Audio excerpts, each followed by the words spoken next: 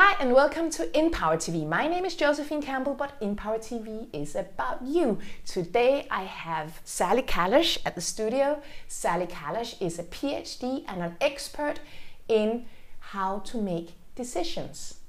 So what we're going to talk about today is how you as a leader can avoid making the wrong decisions. Welcome, Sally. Thank you so much. Thank you for being here. Thank you. Thank you for inviting me. Really looking forward to it.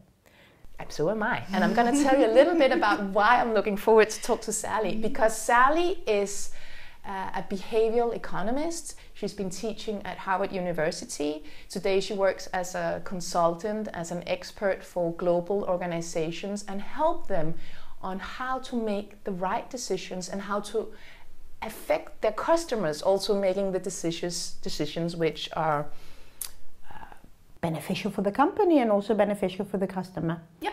Yeah, you need to have an ethical approach in order to be able to work in an authentic way with customers. So yeah. Yeah, and you've written a book about this which has just come out. Mm-hmm. And in the book there's also a really interesting tool. Mm-hmm. It's a tool that maps biases and you can actually measure your decision-making style. Or do you want to explain a little bit about it? Yes. So within behavioral economics, what you have is you have identified a range of biases. And I think at this point you have somewhere a bit over 200 biases that you work with. A bias is a decision mistake. It would always be a decision mistake. And the challenge is that given you have 200 different biases, it's really, really complicated in order to work with your decision-making style. So what do you do? In this, I think a lot of my colleagues and myself have been looking into how can we decomplexify quite a complex field. And what I did in the book was I created different indexes for each bias category. Mm-hmm. A bias category might be, I think we do have a wonderful picture of it over here, mm-hmm. where you can see the way we make decisions, for instance, that we become quite overconfident about our ability to make the right decision, or in specific situations involving risk, we turn out to be quite risk averse and try to avoid making a decision, or when we get a good idea, we try to confirm our ideas and hypotheses rather than trying to falsify it.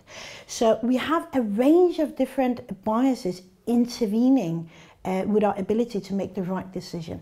And what I did was I categorized these into 8 different indexes and created a questionnaire that I send out to organizations that might be, on an executive or managerial level, and they can test on each different index to which degree are they biased. And all I work with is context effects. So given the context of the company, if you have a very bold, lean and mean company, certain biases would be more predominant. In another company, let's say a financial institution, you're much more risk averse, so those biases would be predominant.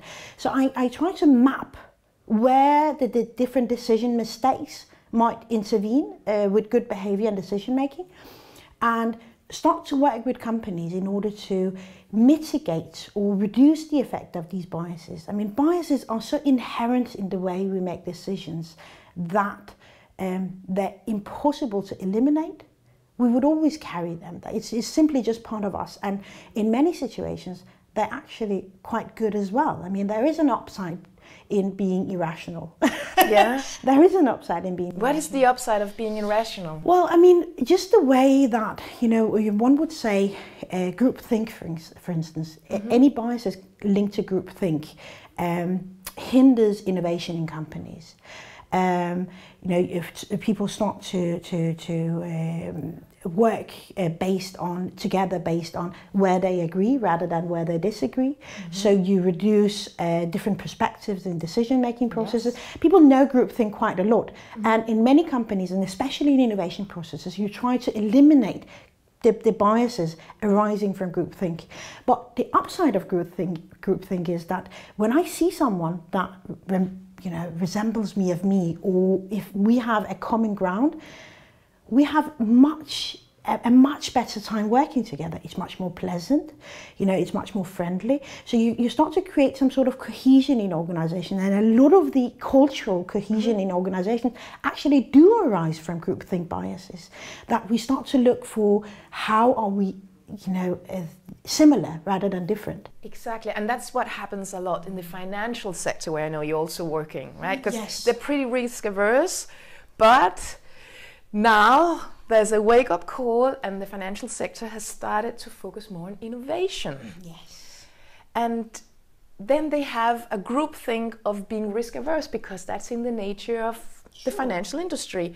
How do you work around that when you want to innovate? I think you need to begin with, you need to acknowledge that groupthink or risk aversion has had some benefits for the industry.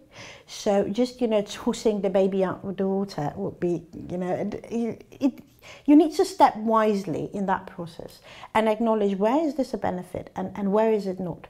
I know that an approach that a lot of financial institutions have taking to themselves is the prototyping approach, where they take a part of the company, like a bag, you know, like, you know, it's not really integrated in the company, and they create a sort of a corporate garage where they start to innovate and experiment.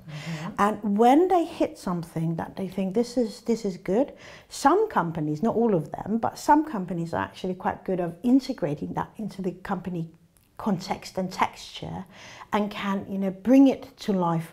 Let's say Danske Bank and mobile pay were quite successful in that, right? Yeah, so, but it's still like a separate organization with different people on a different location. Yes, so that is something you can do, and that has turned out to be quite popular for financial institutions, being who they are, being risk averse as they are.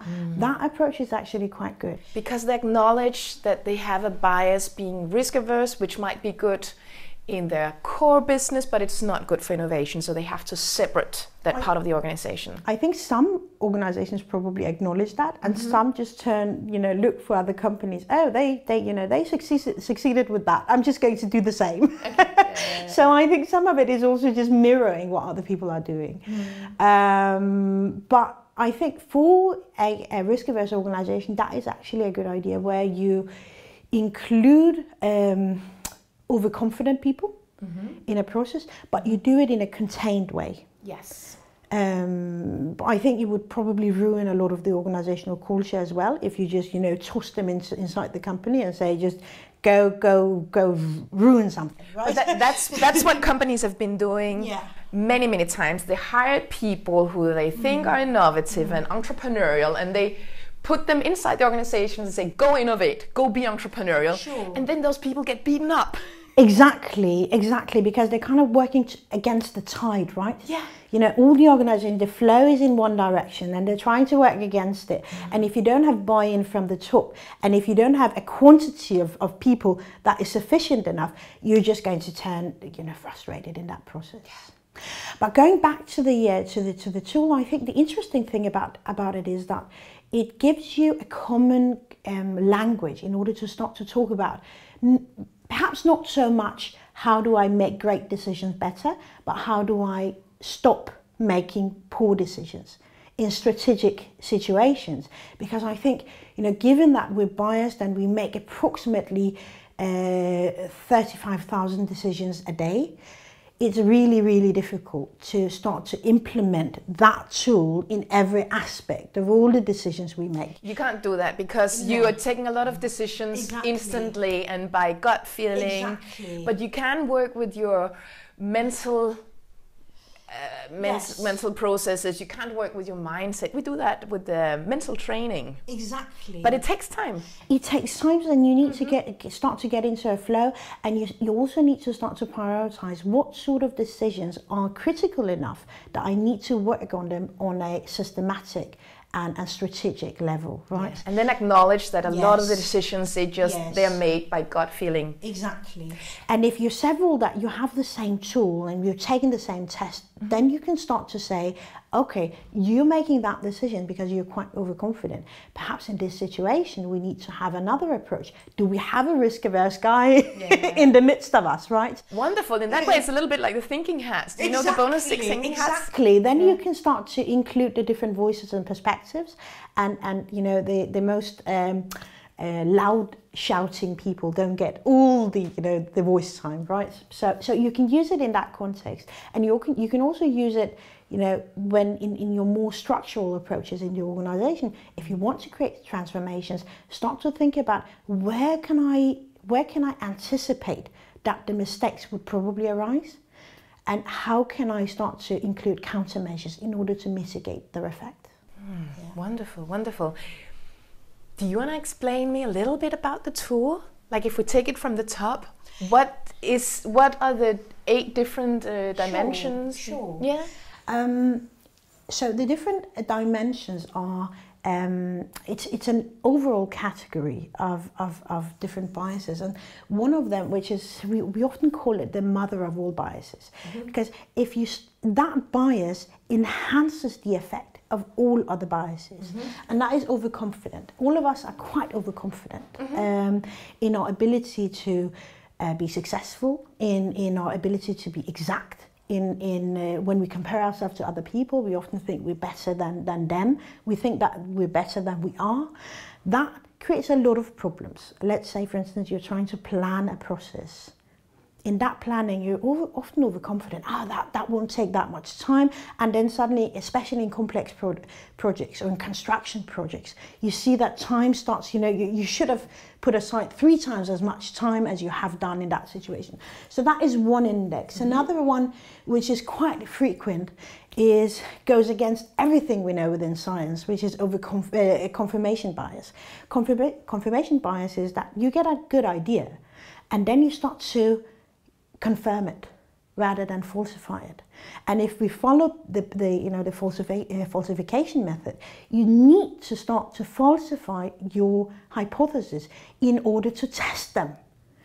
But we seldom do that. So, and bounded awareness is that we have a problem focusing on more than one thing at a time. So we're quite bounded in our focus, which means that a lot of important stuff just simply falls out of our focus area. Because that's so interesting.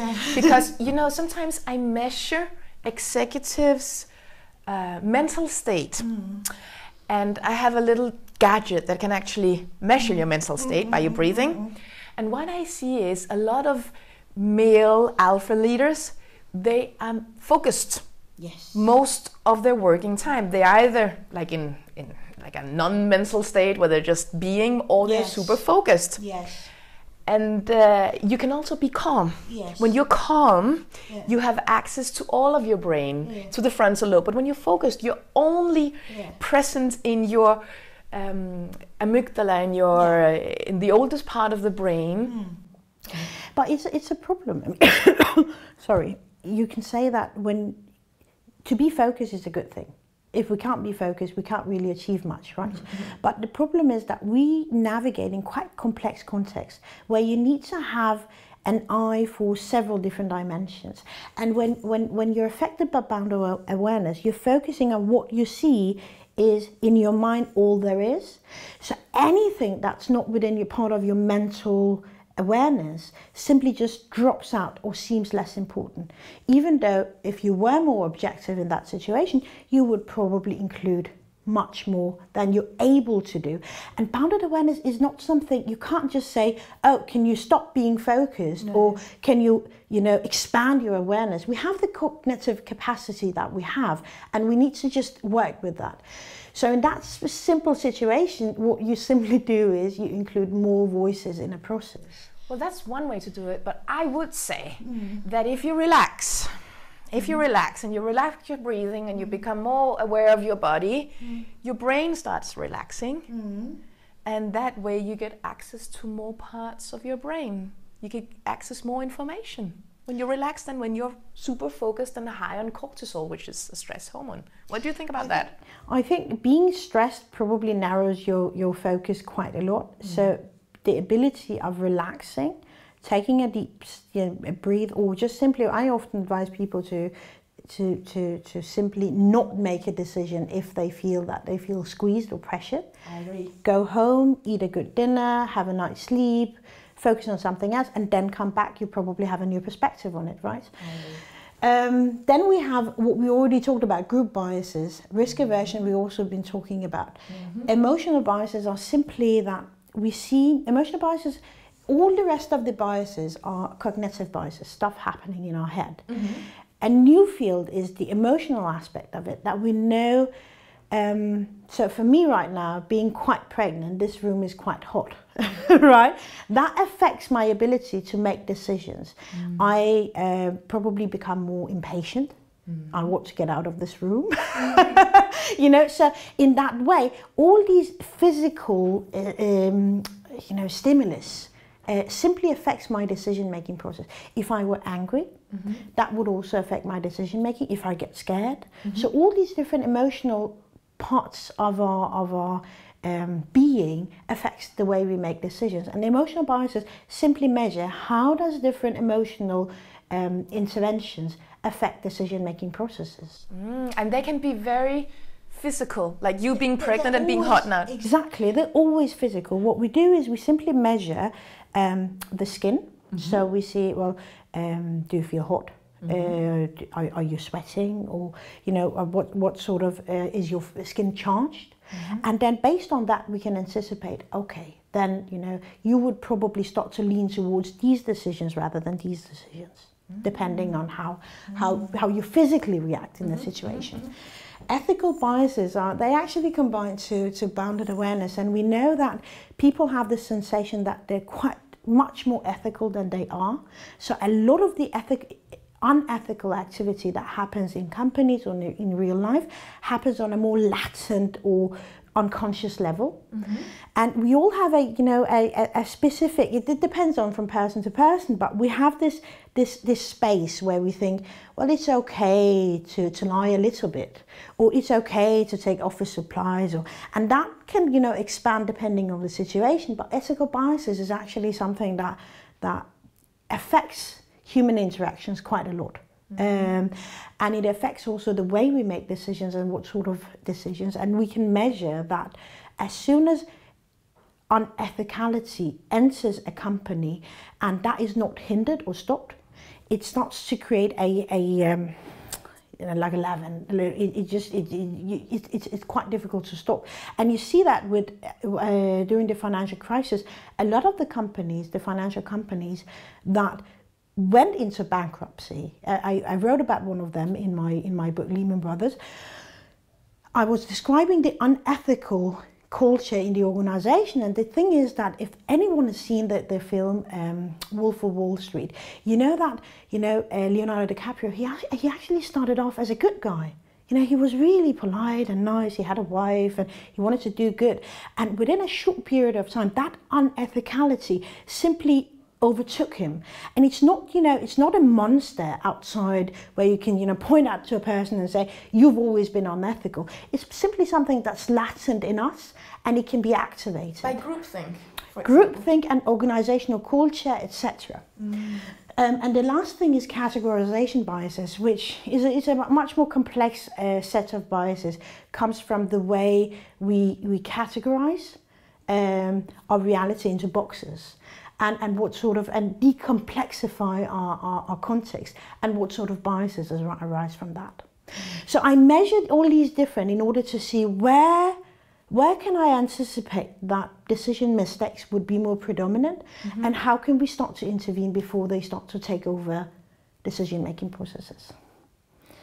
So coming back to our key question, how do you as a leader avoid to make the wrong decisions? What is your most simple advice to give to people, something they can take away with them right now? I think rather than thinking about where you want to go, start to think about how you want to get there. So the way I called my book Decision Strategy, which is the strategies you put in place for the decisions that you want to make. So it's much more about process. And I think that if, as a leader, you need to start to think much more about how do I make decisions. And I think if you're squeezed on time and you only have one thing you want to think about, start to think about, am I overconfident? Because that bias, you can't eliminate all biases, but you can, reduce the effect of other biases if you reduce the effect of overconfidence. And the way you can work with overconfidence is to work always with worst case scenarios, or do a pre-mortem. If I, really want to screw the situation up, what do I do? If I really want to kill this project, or if I want to, really, push my company over the edge, what do I do? Start to work with these sort of worst case scenarios. And then you start to get some ideas of, okay, what sort of decisions would go into that process where I really fuck up? Sorry for my language, but, right? And then you can start to, turn these around and say, okay, what do I need to do then in order to not to fuck up, right? So I think if you were to, really intervene in one place, I would probably intervene there. Okay, so first of all, think about how you want to get to somewhere, not so much where you want to get. Yeah. Secondly, start working with overconfidence. Yes. And thirdly, use worst case scenarios. Yes. And generously, Sally has offered that you can test yourself, not your whole organization, but just you. So we're gonna post a link below the video here on YouTube. If you click that link, you get to the free test and you can test what biases do you have. And please give us a thumbs up or a thumbs down. We love to hear what you think about this video. Thank you for watching today.